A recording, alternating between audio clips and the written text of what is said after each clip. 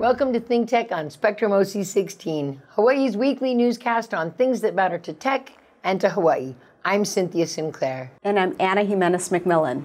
In our show this time, we'll review the most recent top 5 ThinkTech talk shows and staff pick. We'll check out the elements of the best and get a handle on the public issues and the guests involved. ThinkTech produces more than 35 talk shows every week in our downtown high-tech green screen studio. Our ThinkTech talk show offerings are very diverse, and their coverage is also very diverse, covering things you might never have otherwise known. Every week, ThinkTech chooses its top 5 ThinkTech talk shows from the week before, based on the number of views each of them has had on the internet. This time, the winning shows were as follows. Number 1, from the series Beyond the Lines, hosted by Rusty Komori. It's called two-time Olympic silver medalist Lindsey Berg Beyond Volleyball. Lindsey shared why she became one of the world's best volleyball players, winning the silver medal twice in 2 Olympics for Team USA. She also shared valuable insights about leadership, creating a team culture of excellence, and finding greatness. You were back right now on your trip because you got inducted into Punahou's Hall of Fame. I did. Congratulations. Thank you. I was surrounded by some greats as well. Super special to have a high school that is so much tradition in sports and academics. To have that honor. And it was great. My whole family came. My sister surprised me with my niece. Obviously, my grandma is one of my biggest support, and she's still here and came and kicked it with us. It was amazing. And I had everyone, my friends that I went and played with in Punahou. It was really special. What did you learn from your Olympic experience? I have so many stories, and I've been through so many ups and downs that all the downs actually turned into more important lessons and experiences when I was in the down of something that seemed to be so great, say, to the outside world. I can't even say there's one thing. I think perseverance, though.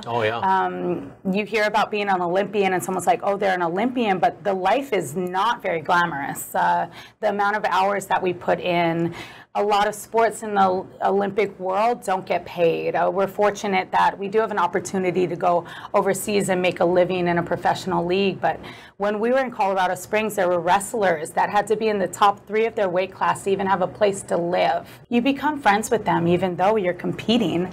But the competition is just when you're on the court. There's no reason people that you have so much in common with to share your life with each other. And it's something really special that you really can't get anywhere, and that's what sport does for people. I took being a captain very seriously. I got to a point where I knew my skill level was kind of what my skill level was going to be. So how can I enhance my whole game in another way that wasn't going to be physical, of how I set, how high I jump, can I serve better, this type of thing. So I took it very seriously as how can I be the best teammate I can be and the best leader I can be. How do I get the most out of Rusty, you as my teammate? Can I just say something really specific or bark something really quick and you're not going to take it personal and you're going to do it? The other person, maybe I have to, blame it a little bit on myself, which I'm okay with as a captain, take some responsibility, but then maybe also say, but if you do this, it might help us both, so let's both do this. So I practiced my communication. I practiced my body language of what worked for my teammates. Like, I want this person to be the best they can be next to me. So how can I bring that out of them? Number 2, from the series Taking Your Health Back, hosted by Wendy Loh. It's called Growing Healthy. You can do it. Helping Hawaii grow healthy. I've got part of the solution. Wendy introduced the Tower Garden, explaining what it is, how it works, and why it's part of the solution to optimal health. Taking your health back is easy when you're ready to take that step.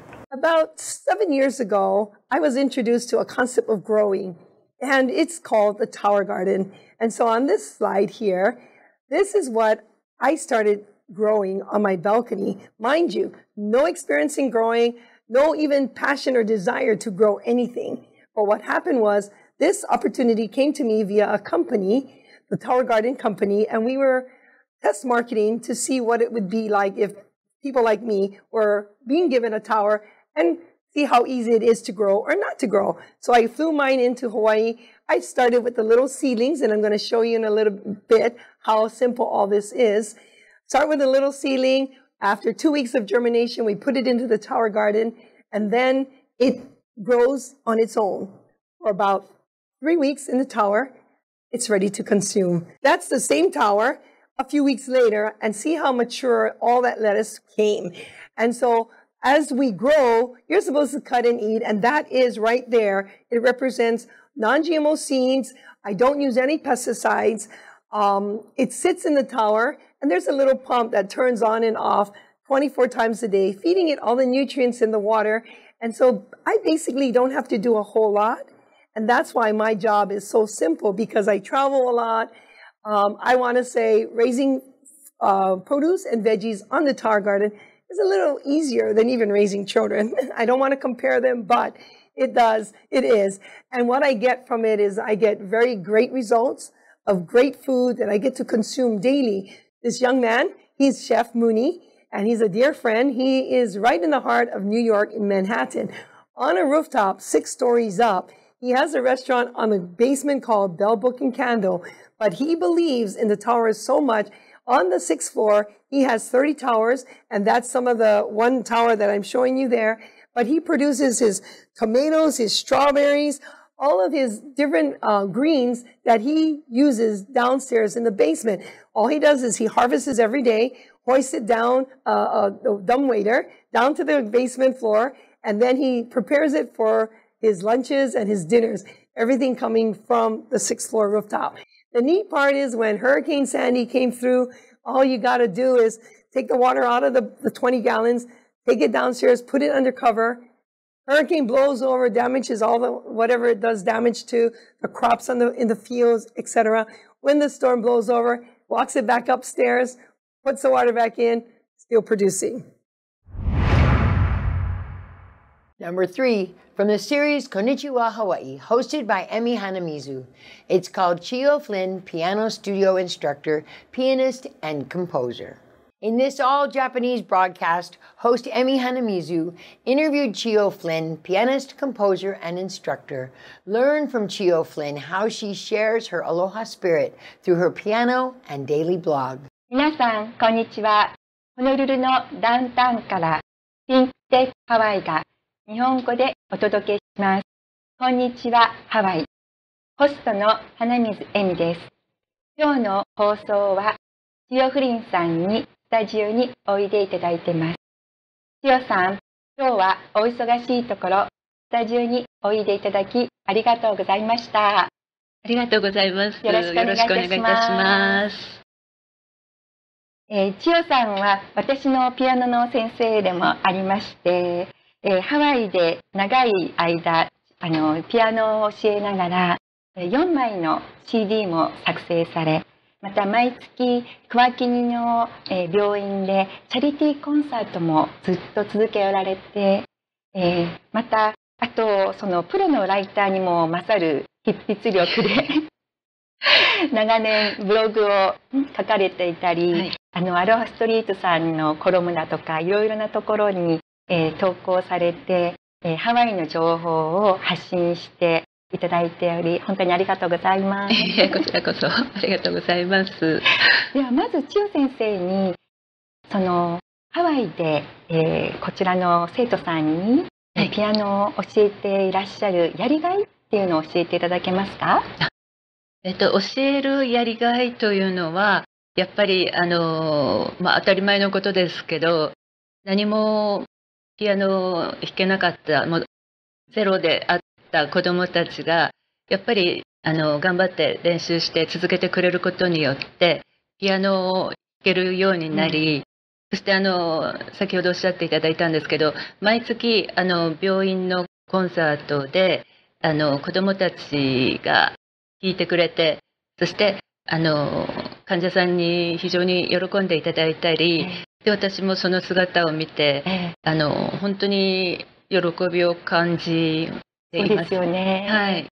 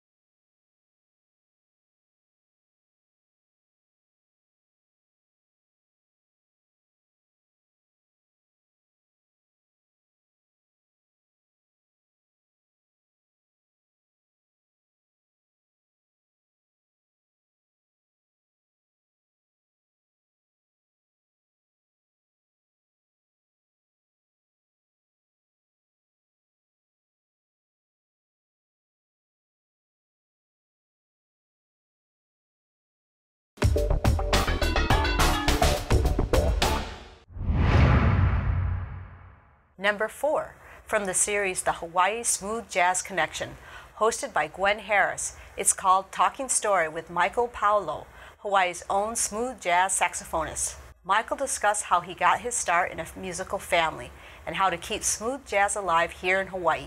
I didn't start until I was 15. I went to St. Louis High School there, and I decided to join the band on a whim because it was an elective course. You know, in high school you could choose physical education or band, right? So the first semester I chose PE, and I got tired of running because that's all they did was run. So I thought, let's forget this. So a lot of my friends said, man, you should take band because it's an easy A. You know, the teacher was very lenient. So I said, okay, so I signed up for band. And fortunately, I didn't start on the saxophone. He put me on the oboe. Oh, wow. That little snake charmer instrument, and it was terrible, right? But I had to play it in symphony band. I learned how to play it. Finally, I just got so fed up. I said, "Look, if you don't let me play something else, I'm going to quit." Oh, wow! Wow. Anyway, so he said, "Well, you know, we're kind of short on instruments. If you can borrow an instrument from somebody you know, I'll let you play it, right?" So my uncle had a saxophone, and my dad's younger brother. So I called him up. I said, "Hey, can I borrow your saxophone? I want to, try to learn playing in band." And he said yes. And so that's how I got started. So I got the saxophone. I played it, and I fell in love. When we talk about jazz and we talk about smooth jazz, some people don't really know the difference. So when we talk about contemporary jazz, smooth jazz, and our alternative jazz, what is the difference? And how did you get into playing smooth jazz and contemporary jazz? Well, jazz is such a broad idiom. I mean, it's got to the point where basically if you improvise over a music base, you can call that jazz because jazz is all about improvising, right? So in musical styles today, I mean, you get the old style. You had swing, you had bebop, you had fusion, and then you had hip hop, and then you had R&B, and then all these different idioms. And contemporary jazz, in its phases, people they had to come up with some kind of name just to market it, put it that way, right? So we went from new adult contemporary jazz to smooth jazz from Quiet Storm. I mean, all the formats they try to identify, what the instrumental music of the day was. So it's basically just a label that they can market. So today, smooth jazz has become a melding of really pop, R&B, and jazz.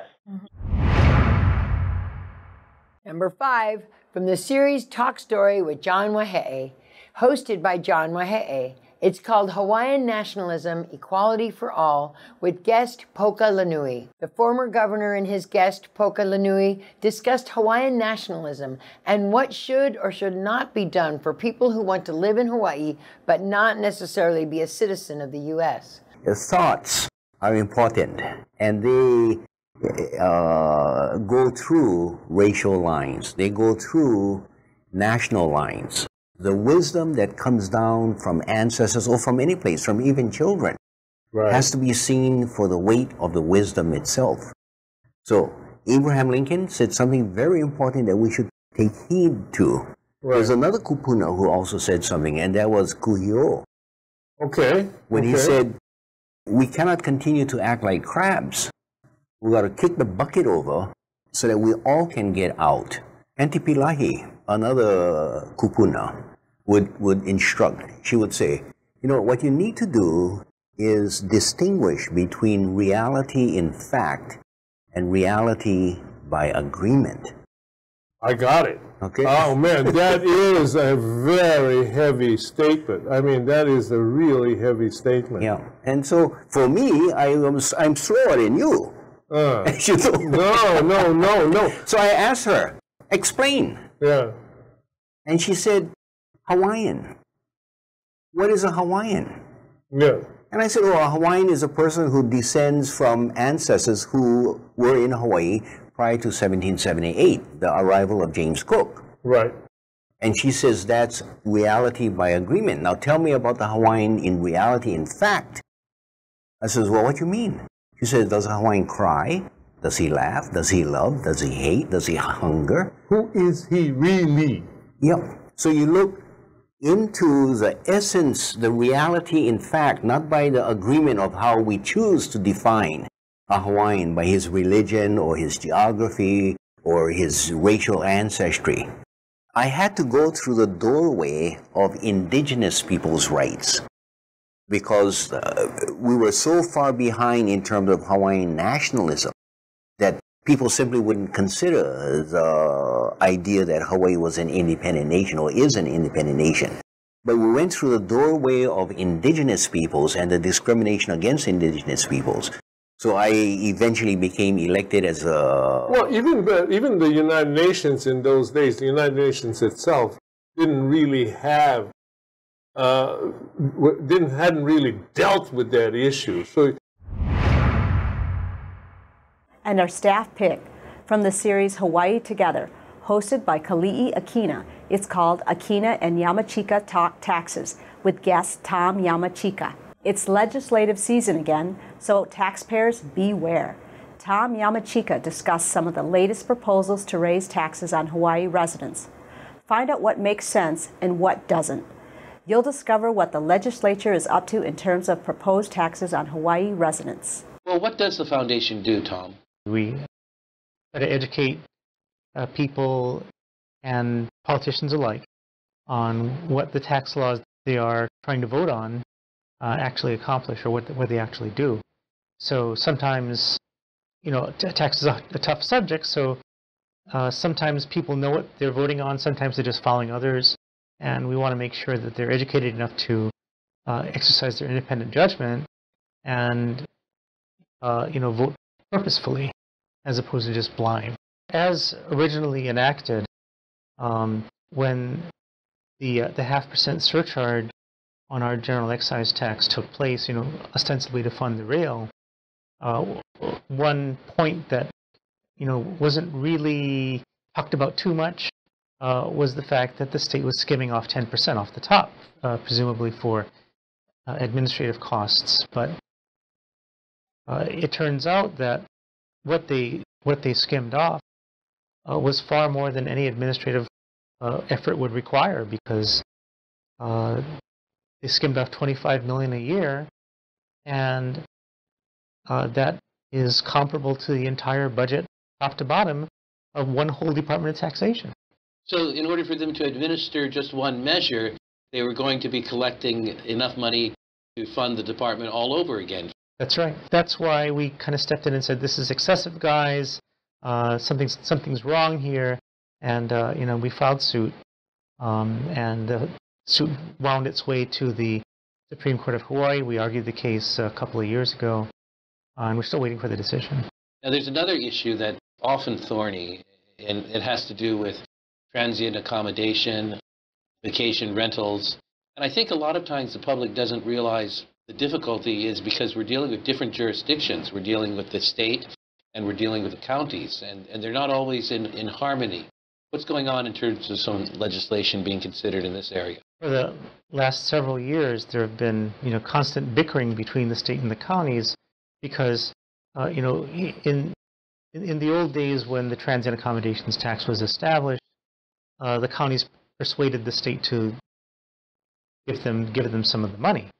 So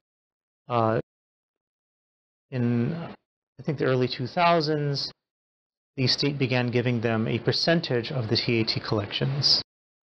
And that money grew over time, and the tax rates grew over time. And, you know, finally, in 2013 or so, they said, well, we really want a revenue source that is stable and predictable. That was the wrong thing to say, because they then gave them a fixed number that didn't rise with the, you know, with the GET collections, and the rate went up too. So that's when our transient accommodations rate went up to 9.25.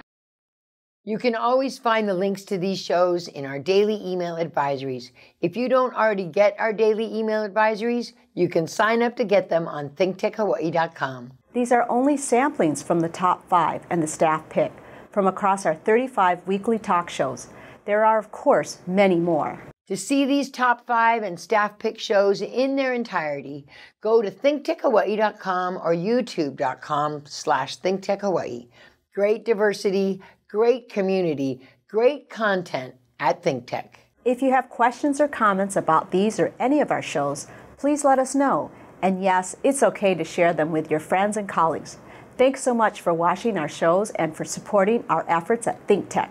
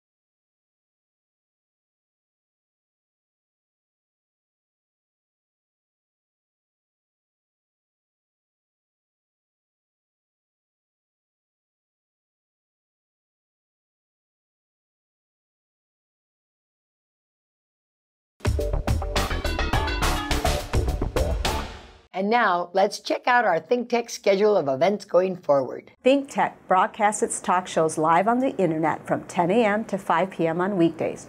Then we broadcast our earlier shows all night long and on the weekends.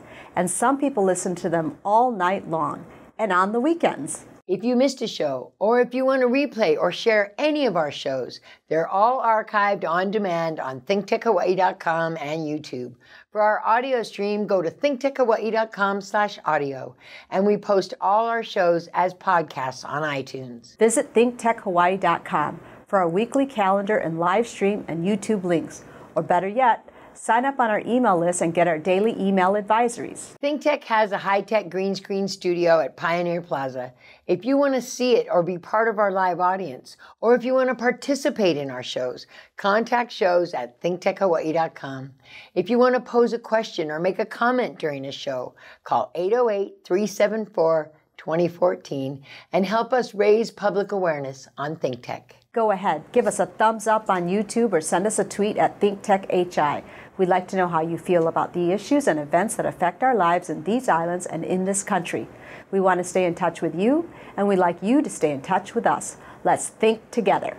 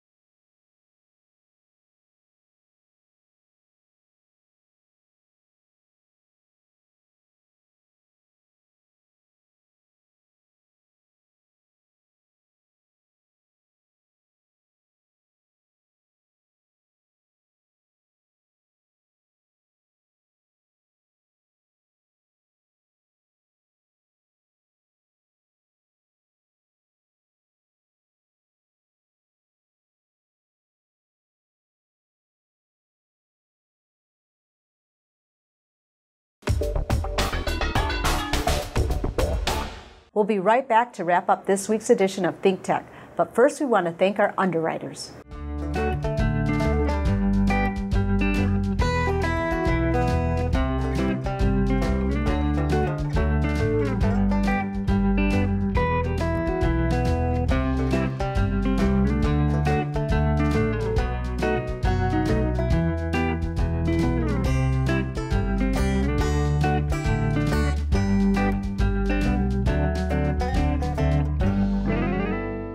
Okay, Anna, that wraps up this week's edition of Think Tech. Remember, you can watch Think Tech on Spectrum OC16 several times every week. Can't get enough of it, just like Anna does. For additional times, check out OC16.tv. For lots more Think Tech videos and for underwriting and sponsorship opportunities on Think Tech, visit thinktechhawaii.com. Be a guest, a host, a producer, or an intern, and help us reach and have an impact on Hawaii. Thanks so much for being part of our Think Tech family and for supporting our open discussion of tech, energy, diversification, and global awareness in Hawaii. And of course, the ongoing search for innovation wherever we can find it. You can watch this show throughout the week and tune in next Sunday evening for our next important Think Tech episode. I'm Cynthia Sinclair. And I'm Anna Jimenez McMillan. Aloha, everyone.